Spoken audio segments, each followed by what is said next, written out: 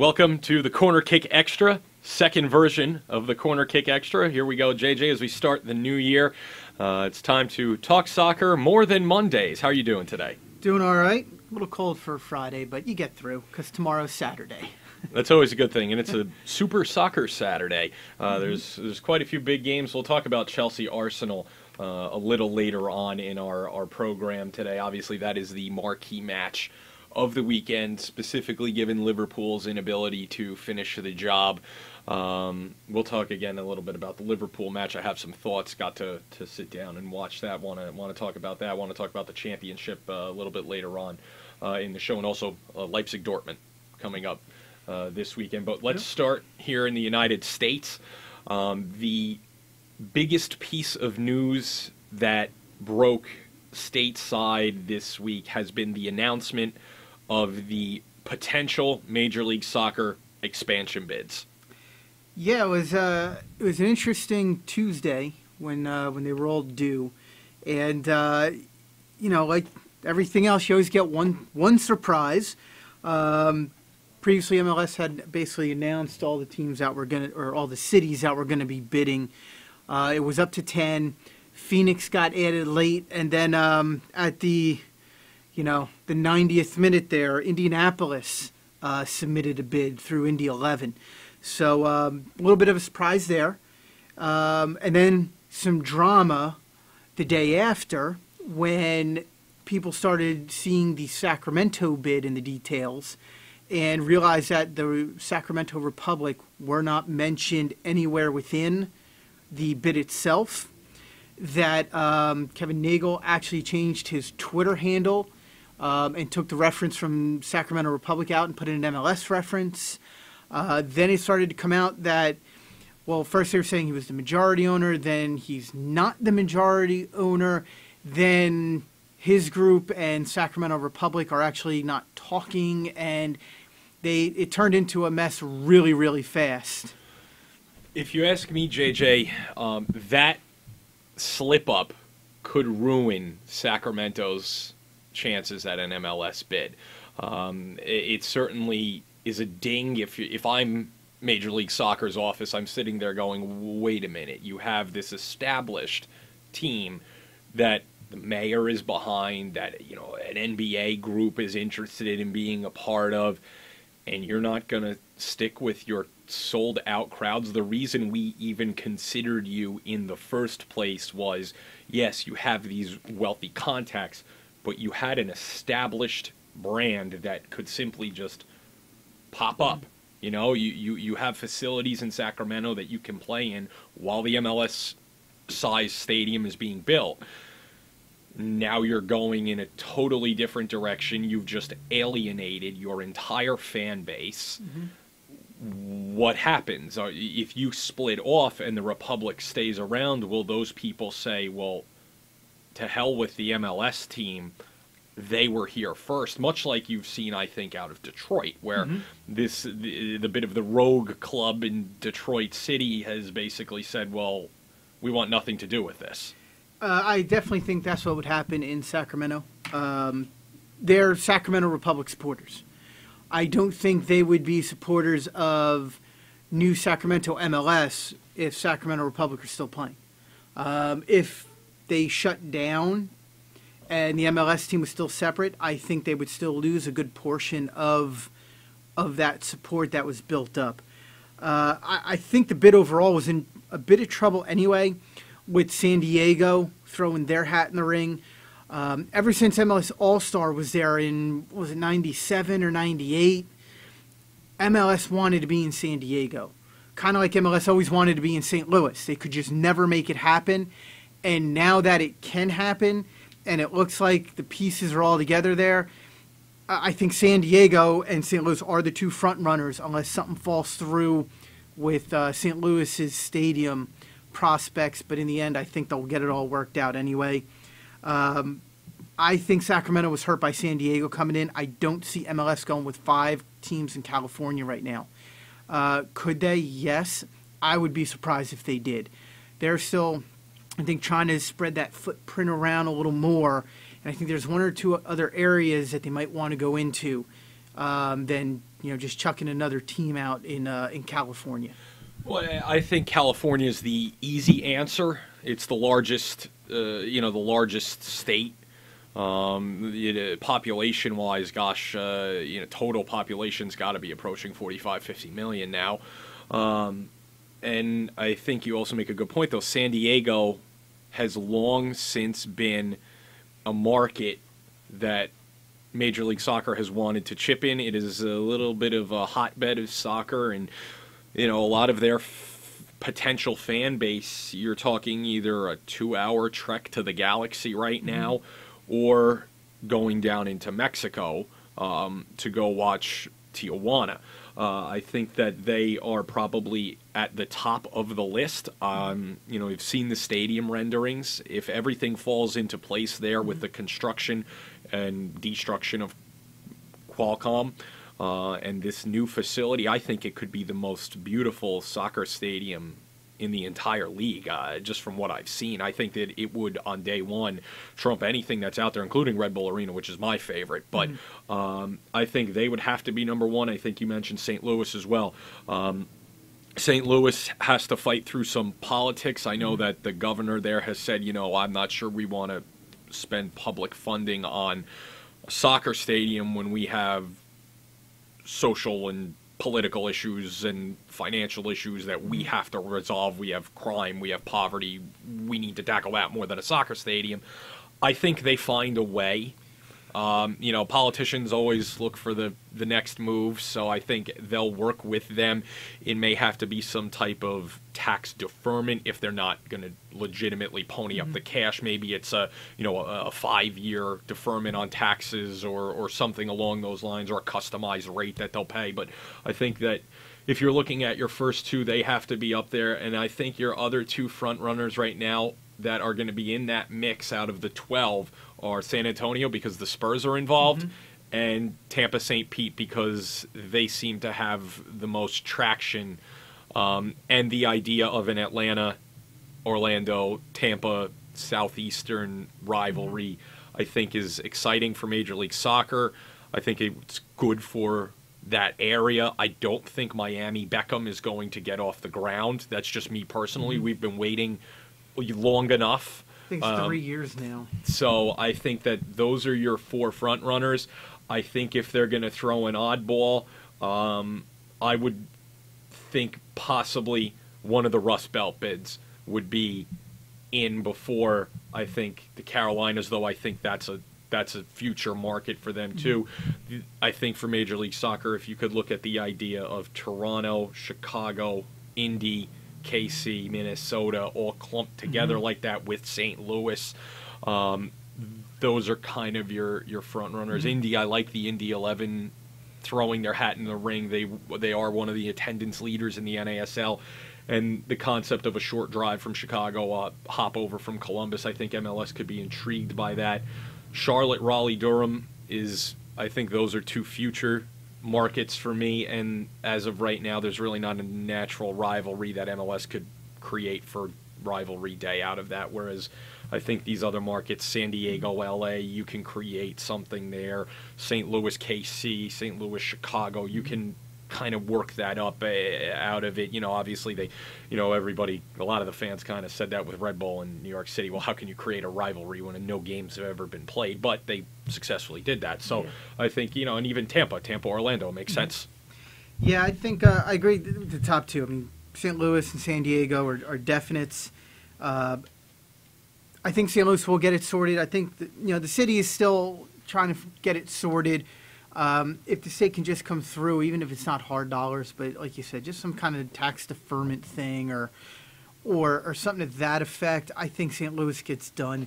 This is the closest that they've been that I remember, and I don't see it failing.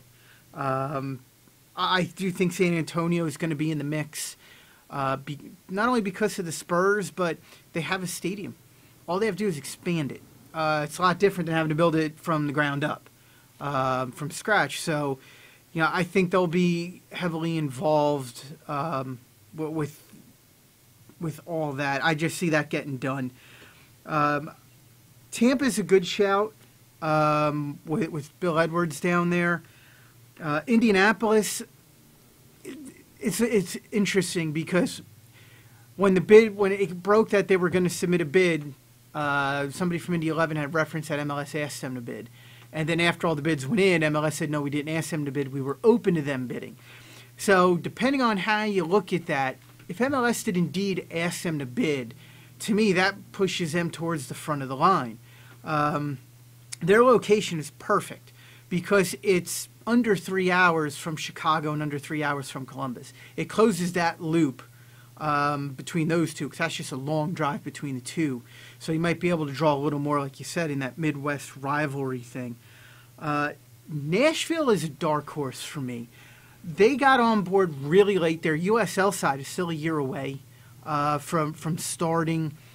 The group that's pushing for MLS isn't necessarily married to the USL side, but they have been talking about how they can make it work.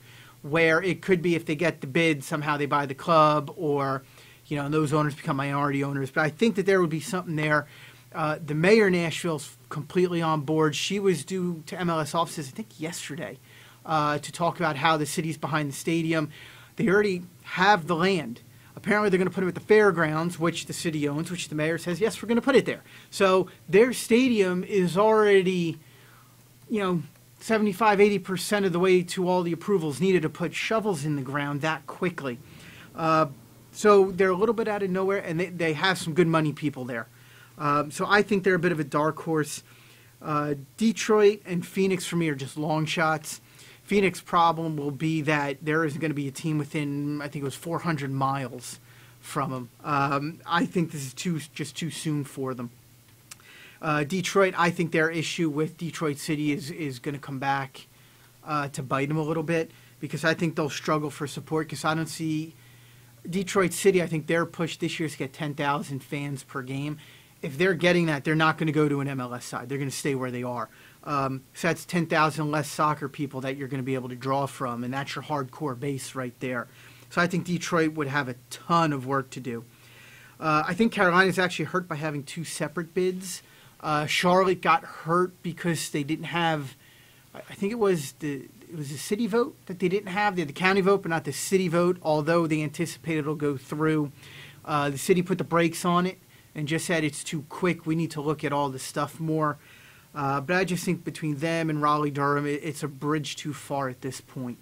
The one we haven't really talked about, Cincinnati, I think they would be a very good market as well. I think if they need their own stadium, they might struggle a little bit there because of just the way Cincinnati is. I don't think they need one, though. They have Nippert. They can sell beer there. So that's already taken care of. I don't know how that works with the college camp. I don't know if it's a grandfathered thing in Ohio, whatever it is, but they check all the boxes. It would all depend on MLS's view on it, and I just think that's a check against them. I think MLS wants them at some point to be in their own stadium. I think they need to have that plan. Maybe not straight away. It could be 3-4 years, but I don't think they want to have another New York City going on where, oh yeah, we'll get in and then we'll find a stadium easy peasy, and they're still struggling to find a location. At least Nippert could pass for a soccer stadium, though. It could. Nice round facility. Yeah, it looks a little better than a baseball field. Oh, absolutely. I just think that doesn't help their cause much.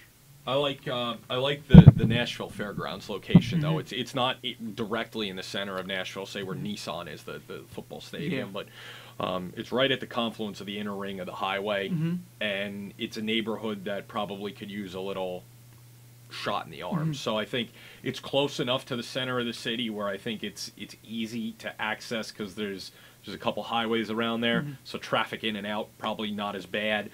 And that if that's far along, then yeah, I think that adds them up the list a little bit. So you've got San Diego, St. Louis, San Antonio, and Tampa. And if Miami doesn't get going, who's your fifth? My fifth? Yeah. And where are we at? It's San Antonio, San Diego, St. Louis. St. Louis. We're in agreement on those three. And then I went with Tampa, and then my fifth, I think it's a Rust Belt team. I think it's either Indy or Cincinnati. Okay. One of those two. Carolina's a possibility, but it sounds like they're having some issues with like you said, the voting there hasn't necessarily happened yet. Raleigh-Durham will be interesting because their stadium plans are going to be coming out in the next couple weeks.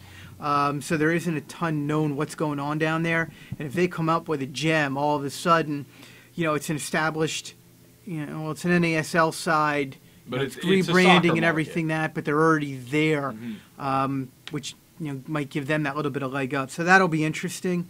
So that's what I'll say. I'll say those four, and then if it's a fifth team, I'll say Indy or Cincinnati. Though right now I will lean towards Indianapolis.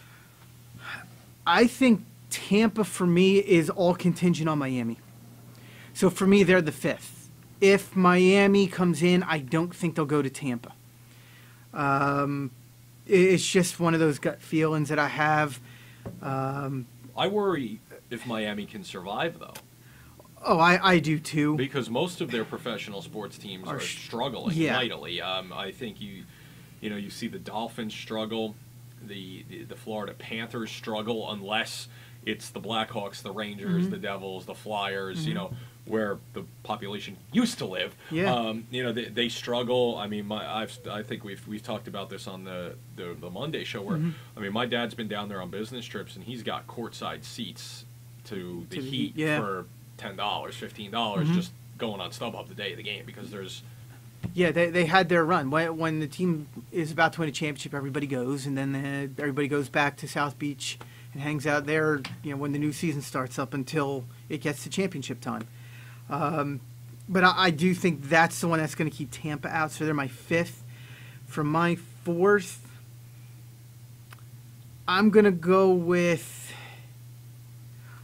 Cincinnati, unless North Carolina throws a gem out there. That's what I'm going to go with. I think there's going to be a surprise.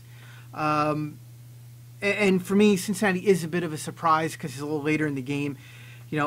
I'm interested to keep tabs on Nashville. But I will say this, I don't think this is it. I think they're going to get to 28, and they're going to go, let's get 4 more in here because we're going to be able to get $400 million aside and then $500 million. And it's very hard to say no to those kinds of dollars. And I think that's why they're going to keep expanding past 28. I think they're going to go to 32, and I think that's when they're going to have the hard pause. When you've got this many cities lining up to get into your league, I mean, the last time the NFL expanded, what was it? 2 from 4 or 2 from 5, you're going to try and pull 4 from 12. So I just can't see this being it. And these are big money guys they got. I just can't. I just don't not see this happen. And for me, I think of this as and the older sports writers that may listen to us are going to fall out of their chairs, but this is the future, and the future is arriving. The days of football and baseball being the king, I think, are numbered. I think, the NFL has its niche. It's the thing that is, there's nobody else competing with them anywhere on earth. And that's its own unique animal. But MLS is a more affordable model to invest in and travel with. You can go about this in a much more affordable way. Your salary cap in Major League Soccer, if I'm a billionaire, a multi-billionaire, if I've got $5 billion, $10 billion, theoretically, why would I want to invest in an NFL franchise where I'm going to pay out 50-something million or 60 million in salary every year? I'm not sure what it's probably more like 70 these days. The numbers are. I'm going to try to actually look that up. The league-wide salary, $155 million, double it. So really, why would I want to pay $200 million? Yes, the potential is there to make all this money on jersey sales and marketing and the NFL TV deal and this and that. But why would I myself, especially if I'm looking to just get in, why would I say, okay, I need to put out $1 billion up front to maybe to recoup it over 25 years? Well, I can take, what's the MLS? Oh, 3.4 million is the MLS cap, and then I can pay 3 guys whatever I want. I'll go down that route because my soccer stadium's going to cost me 25% of what the 80,000 seat NFL stadium's going to cost me. You know, my tickets I can price affordably where I can fill the place every game, and all I need to do is get people in the stadium, because then they're going to buy food and buy beer and buy water and buy Coke, and that's where I make my money.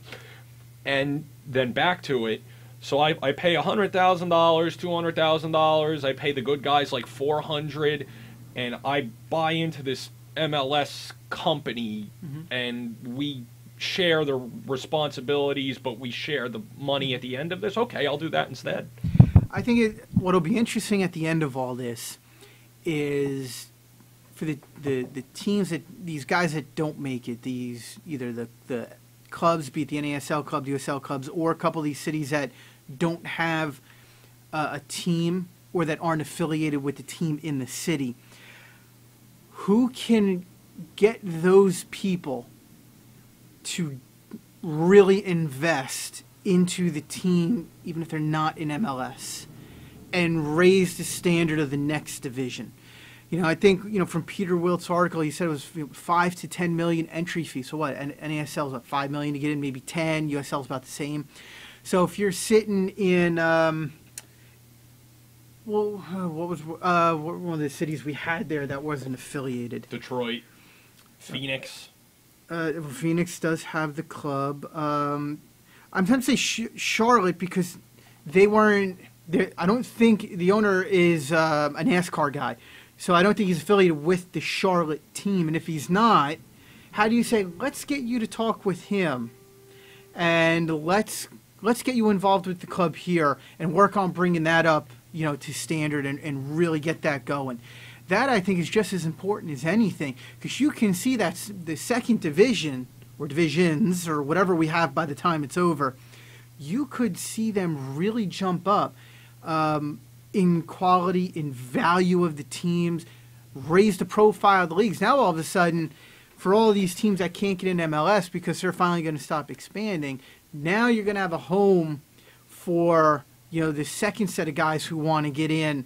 And now you're saying it's not even 300 million or 250 million for me to get in. It's 10 million or it's 20 million. Right. You know, and everything's different. Instead of 4 million on salary, I'm going to spend 2 million. Yeah. You know, and or you can be the Cosmos and spend 6. Yeah, right. And you know, if you have that kind of money, you can still put out a very high quality team. I think we've seen, you know, we've watched a little of the NASL. There's a few teams here or there who can compete. Same thing with the USL. There's a handful of sides, I think, that can really compete. And then if you get that investment at that next level, like you said, you try to stabilize a little bit, try to get these teams out of the, you know, so, you know, OKC played at a high school stadium. You know, you get out of those. You know, can you get Miami FC out of FIU and into something that they've built, even if it's 7,000 seats? They don't need a 31,000 seat college football stadium. Can you find a place to construct a 7,500 seat stadium? Yeah, up to 10, but something that can always get bigger, just in case. Just in case, right? You know, and I'm really starting to get intrigued by the NASL here. I mean, they had 3 teams submit bids. USL had, I think we counted 5 that were actually club affiliated, although the Sacramento thing kind of makes it 4.5. I'm really intrigued because if they lose a couple of those clubs, that's going to hurt NASL a little bit. But Peter Wilt has all of a sudden become the face of that league, and I'm trying to figure out why they haven't made him the commissioner yet to go and get all this done. I believe he's still involved, and at least last I had read and heard, he was involved in Chicago in an attempt to bring in an NASL team to somewhere in the Chicago area. In the city. My best guess would be somewhere around the United Center or on the North Shore.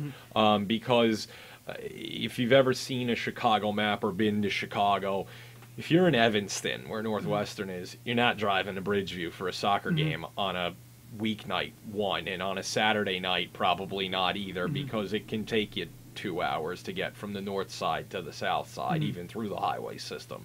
I think that they would look, they're inside, like you said, inside the city, somewhere downtown, accessible, and that'll be a big blow to the Chicago Fire, I think, because that'll really challenge them for the market at that point. And I think there was a little bit too much of a push from the NASL that we're this competitor, we're this rogue league that, you know, we're pushing for something different in America. I think right now the best thing that them and even Papadakis at the USL can do is recognize, like, okay, right now MLS is the big boy. They have all the super money, the big investors, and the team. What can we do? Let's not worry about them. You know, USL, yes, they've partnered a little bit with them to work together, but still, both of those leagues have to look at it and say, let's not worry about them. What can we do to help us? And I think for the NASL, it's recognizing that we're not a rogue league. We're a soccer league. We operate with a different salary structure and ownership structure than Major League Soccer. But we are, right now, we're okay being Division II, though, in my opinion, once you get past Division I in this country, it really doesn't matter, because it's not like you're bouncing up and down and, you know, and I don't think you're going to get a co-D1 sanction. You know, it's, how can we be the best D2 league that we can be, the best minor league support system that we can be, whether that means one day you're selling your young talent to MLS or abroad, or you're bringing in that next level player. Maybe MLS has gone after, let's say, the Costa Rican national team players. Well, how can you raise the level of the NASL? Maybe it's by going after Guatemalans and Salvadorians, players from, say, maybe Trinidad, if you want to have a little foreign flair. And, you know, MLS may be moving past those 36-year-old aging stars.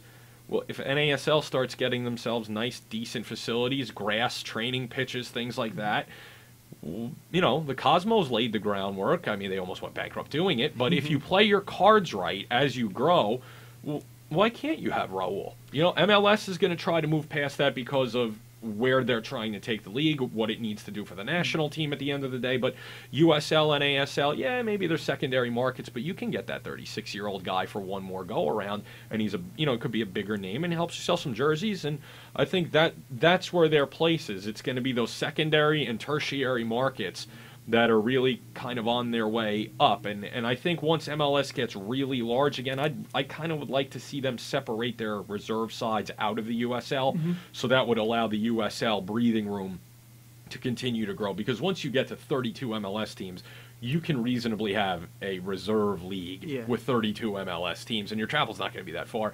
Even if you don't play everyone, you could have, say, the Northeast teams only play the Northeast just like they teams. Do in and you other play places. you play everybody 6 times. Yeah. You know, yes, you see the same teams, but you play everybody 6 times and maybe have a little playoff at the end of the year. But I think for the lower divisions, it's really important to kind of establish that is we're okay being where we're at for now. And I think NASL just discovered that. You know, ever since they were founded, they were pushing to become Division I. We're going to be the first division, just like MLS, and we're going to do it different. Everybody's going to come to us. But the problem was they didn't really do things properly to get there. Some clubs overspent well beyond their means. I think they were in such a hurry to grow that they made some mistakes with some ownership. I don't think they had really kind of any rules or regulations for who they were bringing in. There was no vetting process. Oh, you want to give us money, you want to run a team? Okay. And then Rayo Vallecano is it. You know, you have a mid to bottom table Spanish team that wants to put, wants to start up a team in your league. Who forgot to ask the question, what happens if your Spanish first division team gets relegated? Because the club is small and doesn't have a lot of money anyway. So if they get relegated, what happens to the team over here? It feels like nobody asked that question. And that was the simple question. And that whole situation could have been avoided. Now, I like what I hear from the owner from Miami FC, who's kind of, we need to be comfortable in our own skin. we need to recognize who we are, what we are, and we need to reconnect with everybody. I think a big problem they had this last year and a half was the whole traffic sports debacle. I don't think anybody was going to come into the league as long as traffic still had some kind of stake. And that took a very long time to extract them. I think it finally finished up in like October, November, where they finally separated completely the remaining investment or however that was. Now that that's gone, I can see them starting to push on. I think that's why, in the end, U.S. Soccer was very smart with what they did. At first, I was, just give it to USL, this is done. But you don't always know what's going on in the background. And I like what they did, which was we're not going to determine the big winner and the big loser because the NASL would have gone under. So they just kind of held tight a little bit. And I think that's going to benefit NASL tremendously. I could see, and this is why I'm surprised maybe that Peterwell isn't the commissioner, but I got to think he's doing a lot of work on this expansion front, not just with Chicago. I think they put him in a position to go and really talk to these people who want to get involved. And you can see them naming 4 clubs for next season. You can just see it happening that quick, and all of a sudden, they've got some momentum going where, at that same time this past year, they were almost dead in the water. So I'm real interested to see how all that's going to play out for them. I actually had an interesting conversation with one of my best friends who grew up playing soccer together since we were real little last week. And he said to me, Alex, what do you think is the topping out point in this country? I said, well, theoretically, it's limitless. But, if you wanted to say how many professional clubs can this country support, say, 10 years from now, I took a minute and just kind of quickly scanned the country myself, thinking about mid-size markets and things like that. I said, I think they could get to 100. I think that's a reasonable number that if you really think about it and you can find the investor in each of those markets, and they're not all going to be Major League Soccer type money. There's going to be, some of these smaller clubs. Maybe you end up with another regional league somewhere. But thinking about it, I started just running through my head going, Syracuse. Why can't Syracuse? Syracuse is big enough. Buffalo, Pittsburgh, Cleveland, Detroit, Milwaukee, and just kind of kept going from there on and on and on, and just rattling off cities in the United States and Canada to him. And he's like, it makes sense. And I think that's where the NASL and the USL really need to focus on, is that, give up, I don't want to say give up, but put on the shelf for now the pipe dream, especially for the NASL. Like you said, they've kind of realized this. Don't go to LA. Don't go to Philly. Don't go to DC. Virginia Beach. The Tidewater area is a very densely populated area. There's a lot of military folks down there. There's a little bit of wealth in that region. They have a hockey team that they support. No reason to think they can't do it. You look at a place like that. You look at some of the other even smaller markets that have teams. Charleston Battery. Yeah.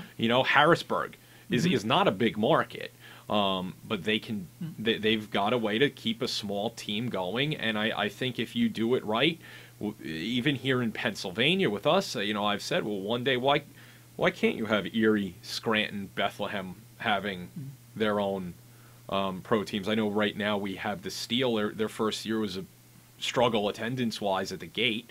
But if done well, why can't you have teams in those cities? And I think the Jersey Shore could support a team where we grew up. I'm not sure where you put the team, but there's over 1 million people in Monmouth, Ocean County. Yeah, I think it's interesting because you mentioned NASL not going to LA. I imagine they're going to be in Orange County. They have somebody who wants to give it a go. I think though it's not LA proper. It's greater. We'll call it the greater LA area, like you do. But I think LA. But I think that'll be all right down there. Well, LA's one of those places. My father's there right now. By the way, we'll give him a quick shout out to the coach in LA. He's out there for the Academy Awards. They got some crap, but. Yeah, he sat in traffic for 2.5 hours yesterday to go about 10 miles. So, yeah, Orange County's okay. Yeah, and I think what's important with all these clubs is to realize it's going to be like everywhere else. Not everybody can be a big club. It doesn't happen. It just doesn't work that way. You're going to have small clubs, and we have them now. And some of these small clubs are really good clubs, and they're run really well. And then you have some clubs that are small and try and run like they're big league, and they get into trouble quickly. Listen, I think we've even seen that in the NPSL. We've been around the league long enough Yeah. where we've seen franchises come and go in the Keystone Conference and in the region even where they've overspent and overshot themselves and on the other end undershot themselves too. And then I think Binghamton, I look at them as kind of for where we're at in this region here in the Valley, Lehigh Valley. In the Keystone Conference, I've always looked at them as the standard, But there's well-run clubs out there. Yeah, I mean, Detroit City, there's one, and they're always one that comes to mind just because of the different club feel that they have, kind of supporter-owned. I mean, they raised money. They redid their own stadium. They're expanding. They're putting in the plans to grow the club. That's one at some point where you're going, yeah, it's too bad you need $200 million to get into the top league. But there's nothing that says that at some point that, you don't get somewhat of an owner. You do that German-style 51-49, 51% owned by the support, 49 by somebody who wants to put some money into it to raise it a level, and maybe they could go pro at some point. Or they could be, we're not doing that at all. We're going to be more like an AFC Wimbledon or an FC United of Manchester where we're just going to stay supporter-owned. That's for them to decide, but it doesn't mean one way is right and one way is wrong, but they're doing it well for what they want to do. Because very quickly that can get away from you, like you said, and then you go bust. So I think 100 is doable. I think in the next few years you're going to see upwards of 60. And that's not counting the reserve teams in the USL. You cut those out. I think them out. Yeah. I think we'll be at 60. I'm interested to see once the division structure gets sorted, if some of the NPSL clubs will jump up or PDL clubs will jump up to that professional rank. Now you got to sign player contracts and things like that. But I'll be real interested to see. And I think that's more about 5 years from now when all this will shake out, and then we'll see the next push, probably for like Division 3. Well, I think that will open the door. That kind of circles back to my MLS reserve argument. That then opens the door for your Chattanoogas, your Detroit Cities, your Binghamtons, where they're getting 3, 5 in the case of Chattanooga and Detroit, 10,000 people per game. It opens up those doors for those teams, I think, at that point. And maybe they're even, as I said to you, said to my friend, maybe there's a fourth league somewhere. I don't know whose auspices it's under. Maybe it's the PDL, maybe it's the NPSL, who starts that pro tier, where maybe they're only paying the guys $25,000, but it's another tier of soccer where it'll allow those smaller markets to form regional leagues. You're professional, but you're a part-time player. You're professional in the sense that you're getting paid, but you're going to have another job. Right, you're going to have to find another 15 grand. It's like being in the conference, or what they call it now, the National League in England. Some clubs are professional, others aren't, but those that are, you get paid, but that's not all they do. They don't just play soccer. They actually go and do stuff a few days a week or 5 days a week, and they show up for training at night and play on the weekend, which is what, when it was the USISL, that's what USL was. I worked for one of the clubs in Jersey that did that. All these guys got paid, but I can tell you, they weren't getting paid enough, not nearly enough to live on. It was almost a second fun job for them, but every guy had another job. And then a few who were involved with soccer, who were coaching and things like that around the state, they would jump in and do the camps as well for the club. So you picked up a few extra bucks. But they were full-time with whatever club or clubs that they were training or coaching or running. So I think that's where that fourth division, we'll call it, would fall. So it's maybe taking like an NPSL.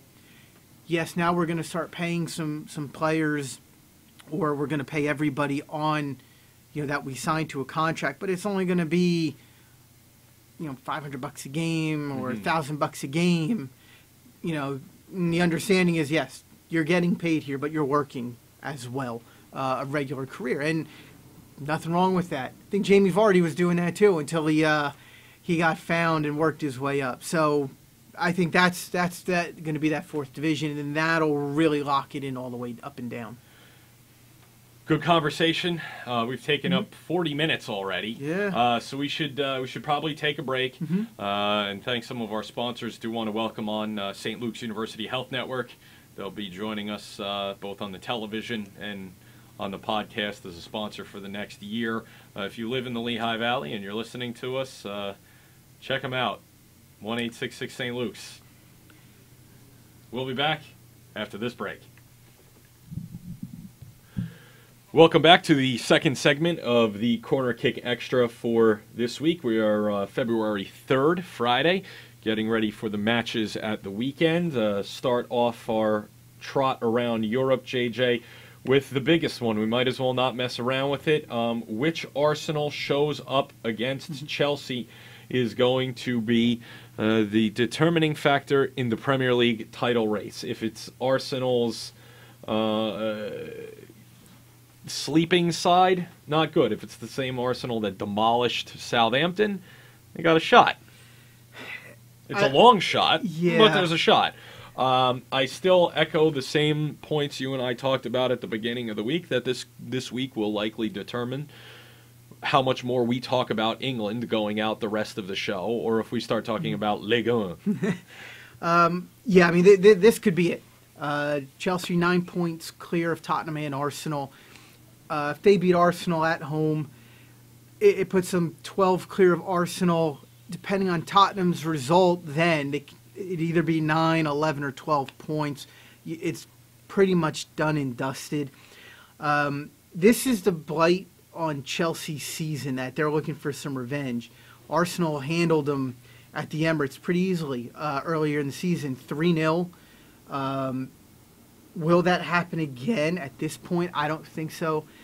I don't see Arsenal winning the game. I think Chelsea are going to win it. I think they're going to put it to bed this weekend. We talked about on the show 2 weeks ago that if Chelsea could get 4 points from the Liverpool and Arsenal matches, this was probably done and dusted. Well, they got the draw. They got it away from them. Now they're coming home. I think they get the 3 points here. I just don't see them being denied by this Arsenal side. I still think they're too fragile at times when it comes down to it.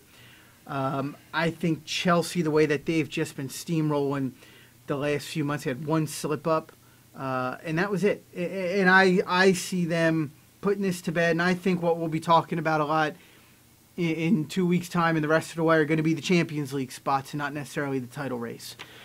I happen to, I agree. There's not much else really, I think, for me to say about it. You covered it really well. Arsenal isn't necessarily in the best state right now.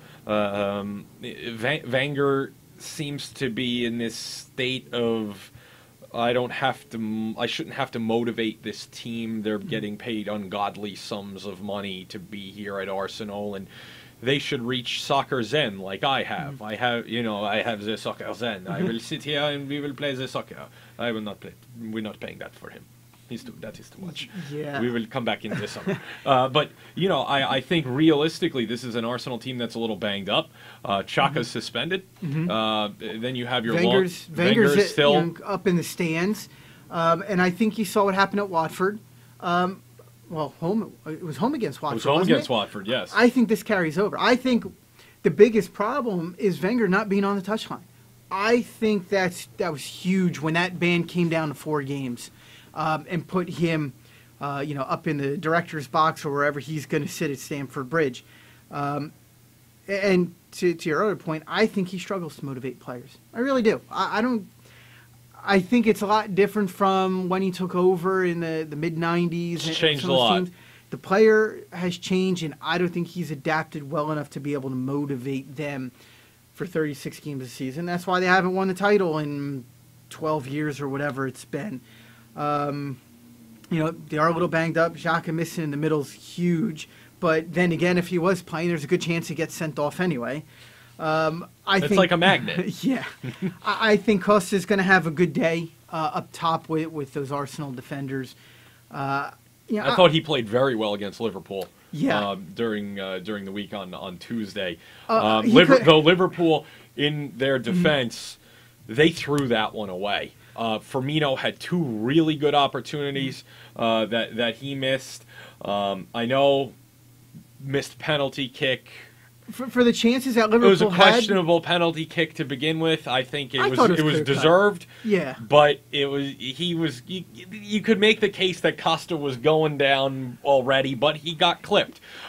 He caught him on the leg. For me, it was a clear penalty. And for the chance that Liverpool had, to me, if Costa puts that away, I thought Chelsea. A lot of people said Liverpool maybe should have won the game. I thought Chelsea should have won the game. I thought the title should have been put to rest on Tuesday, because it would have been the extra 2 points with Spurs drawn and Arsenal losing would have put them 11 points clear. We wouldn't even be worrying about Tottenham's result if Chelsea won this weekend. So you still have a little bit of one eye over your shoulder, but I think this is it. I think Costa's going to have a good game. I think Hazard's going to do something. I think they're going to shut up shop in the back. Maybe Arsenal will get one. I think it's going to end 3-0 or 3-1 to Chelsea. I think they get full revenge on for earlier in the season. Fair assessment. And then the only other match involving a team that I think realistically could catch them now is Spurs. They have Middlesbrough at home. It is now must-win here for Tottenham. Failure to do so will push this out to that 11 to 12 point mark, and I don't think Chelsea's going to turn that many points to the negative over the rest of the season, especially if you've already knocked out Poole and Arsenal in 1 week. I mean, Tottenham are the chasing club. Hurt themselves in the middle of the week. Yeah. A draw at Sunderland 0-0 is, to a last place Sunderland team who's really struggling. I mean, this is a team that was rumored to be chasing Robbie Keane because they needed attacking help. Yeah, Middlesbrough brought in a few players. I don't think they have some internal problems themselves. The manager wanted 1 or 2 other players, didn't get them. He had to go with the supporters a few weeks ago for the home support. So not everything's well at the Riverside, but they always put in a tough performance. They haven't been rolled too many times this season. I think they'll go in there with some grit. For Tottenham, the only way that they can keep challenging is as long as Harry Kane is healthy. If he goes down again, it's over, because there's just nobody else that can put in the goals for him. I mean, Dele Alli scored a few times here and there, but I don't think you can count on him to give you another 10 to 12 goals in the second half of the season. No, Alli on 11 right now, Kane with 13, but he's the man that makes it go. Yeah. Very quietly, though, quickly, Zlatan having a good season. Nobody's really talked about it. The old man still got some life in those legs. 14 goals for him, kind of keeping Manchester United in that Europa League race. Again, I think they got bit with that. They played Hull too many times in a short window. They played him 3 times in less than a month, twice in the cup, once in the league. And except for the first one that they won, they drew twice. They had some good chance. I mean, the whole keeper played out of his mind. But that draw hurts United.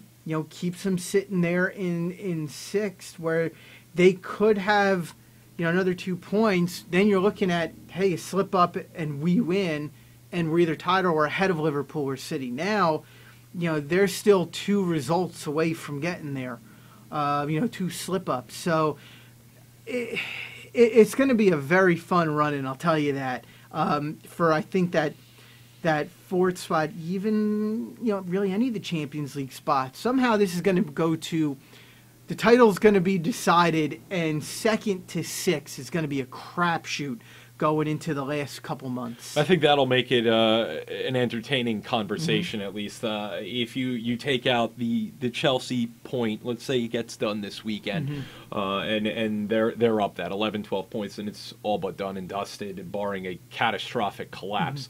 The battle for the Champions League and the Europa League automatic places will be really, really interesting. And then on the other side of the table, Leicester took a hard one, lost to Burnley, and all of a sudden that gap between Sunderland, Hull, and Palace, and then Middlesbrough, Leicester, and Swansea at 21 points. You're talking 5 points from last place to safety, 2 points from relegation to safety. So there is a lot to play for, and I think if you're Leicester fans, you start to get a little nervous right now because you are so close to the drop zone. They should be. They should have been all season. One of their biggest problems has been the performances of Wes Morgan and Robert Huth. They have been a shell compared to last season.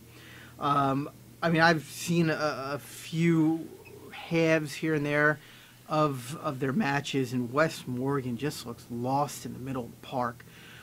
I was shocked that they didn't try and bring in, that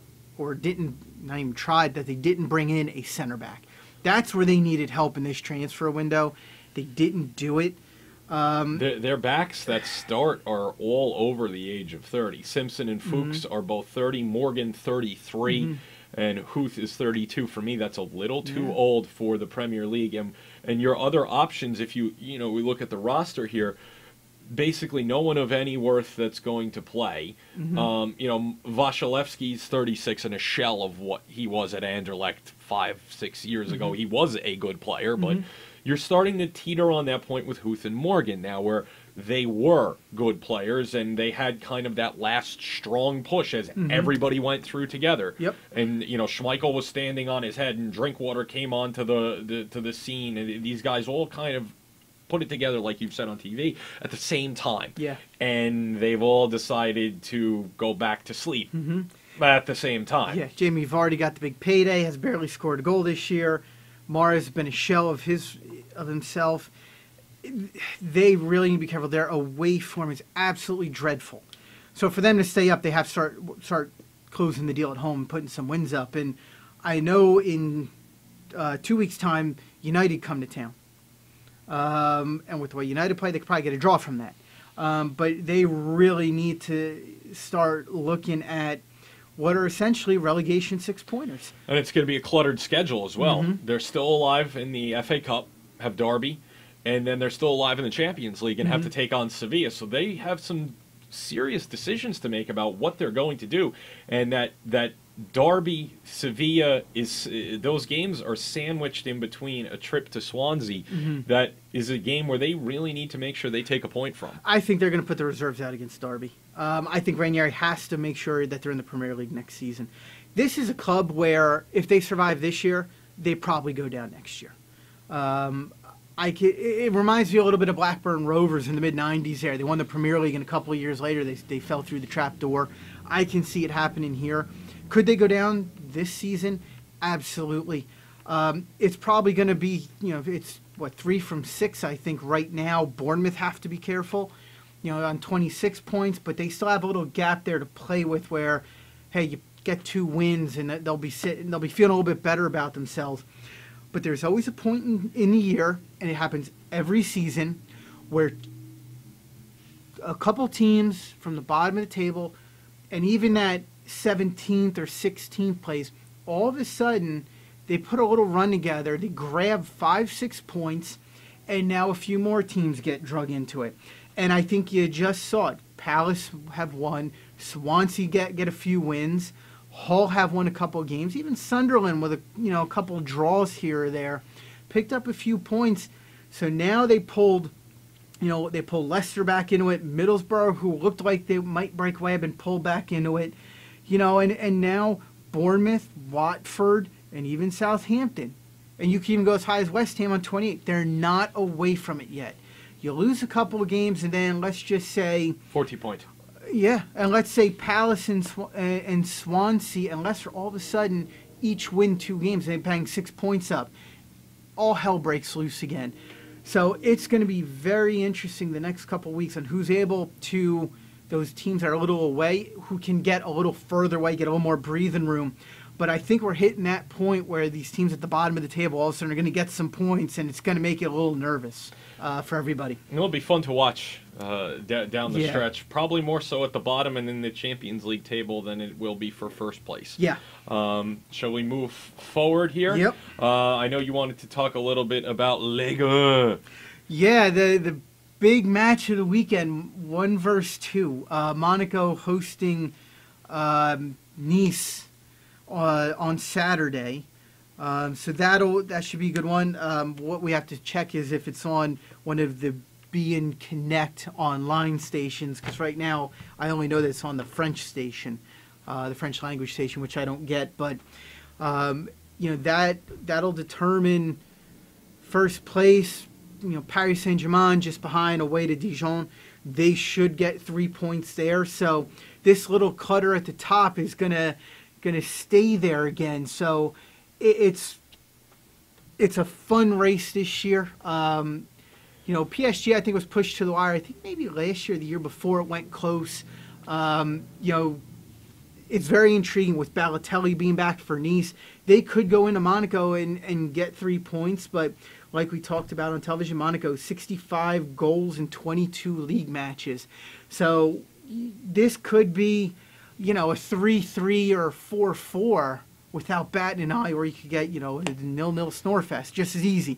But I'm anticipating some goals. Falcao picked a good year to find himself once again. Yeah. 12 goals, through the 22 matches. And this is a player who a year ago was being linked with the Columbus Crew. And, nothing against the Columbus Crew, but Major League Soccer isn't quite legal. Falcao goes from being linked with a move to America and Europe writing him off as a player to reestablishing himself as one of the premier strikers on the continent. And that's big for Monaco. And then on the other side of this, you have Mario Balotelli at Nice, 9 goals, only 11 matches played, lots of suspensions, but they're going to have to be careful with that too going forward. If he picks up a card, the second one can follow with Balotelli.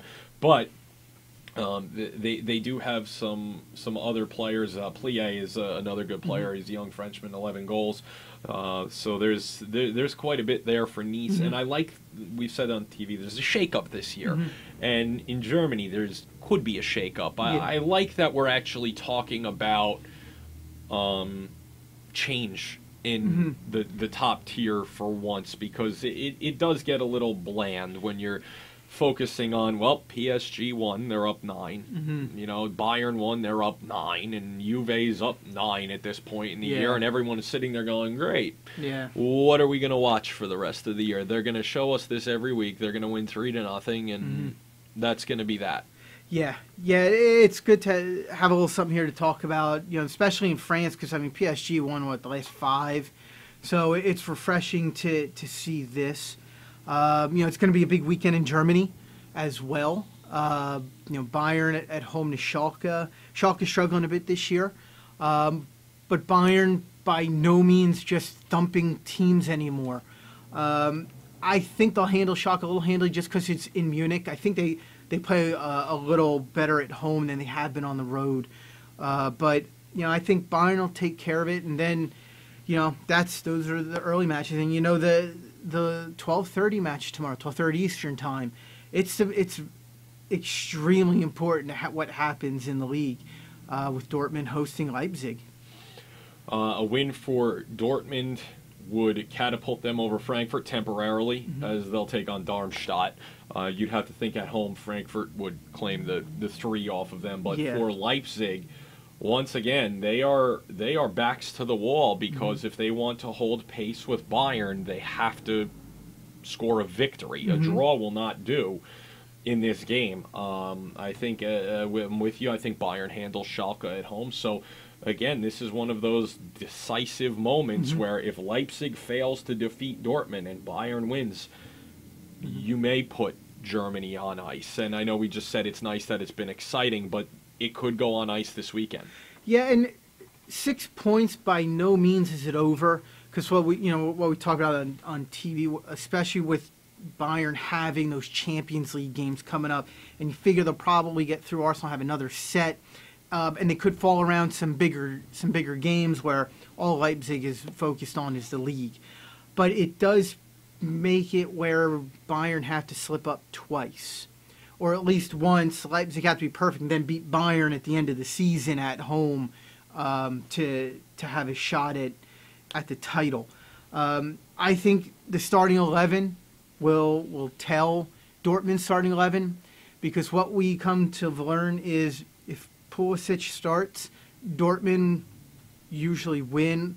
Sometimes they'll draw, but they rarely lose. They're much better with him. If Pulisic is on the bench like he was last weekend, it becomes tougher for them. Don't know why, but for some reason when he's in the starting 11, their results are better. I anticipate he'll start. I think that's going to be one hell of a match.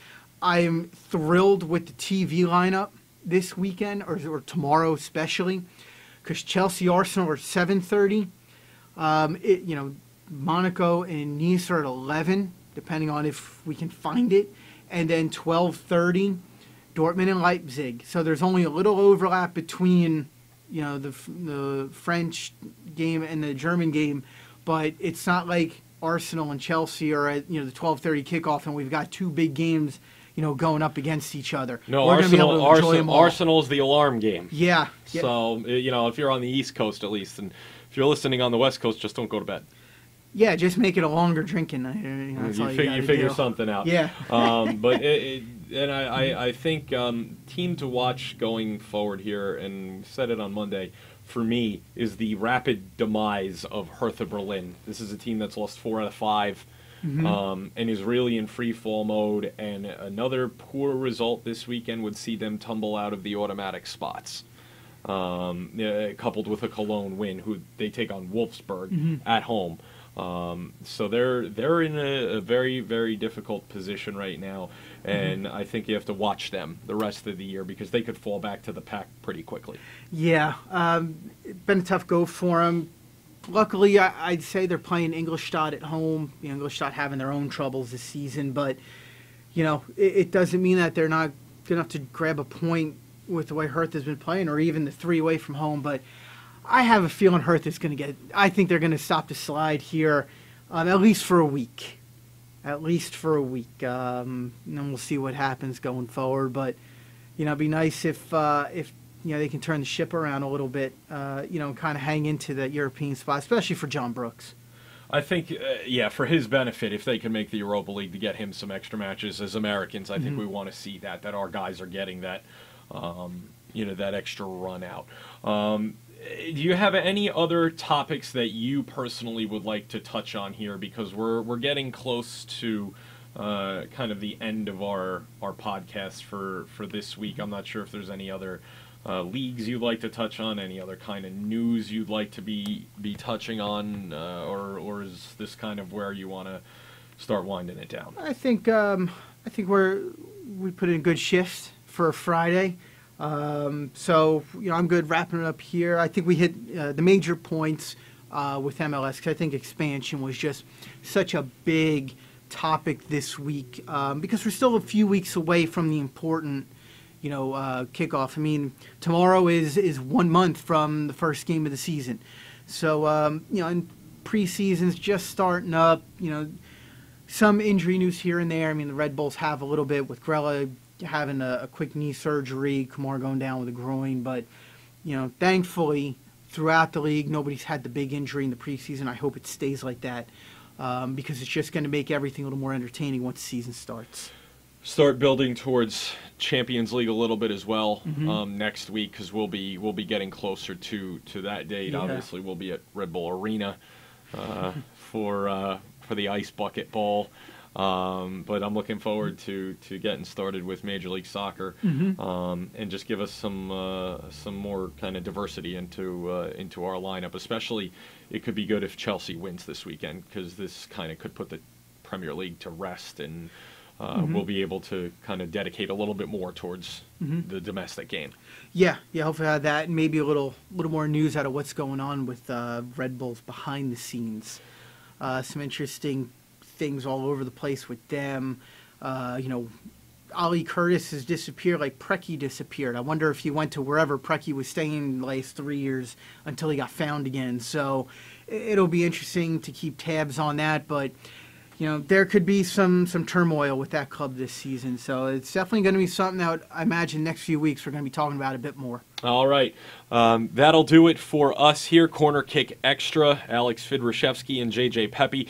You can catch us on CWTAP on Service Electric in the Lehigh Valley of Pennsylvania, channel 126, Monday nights at 8 o'clock. It also streams online. The link is there on the screen in front of you, and it's also linked in the YouTube title, so you can click and watch us live anytime, anywhere in the world. JJ, thank you for coming in today. It's good to be here, and we'll see everybody next week. All right, God bless, and we'll catch you next week, folks.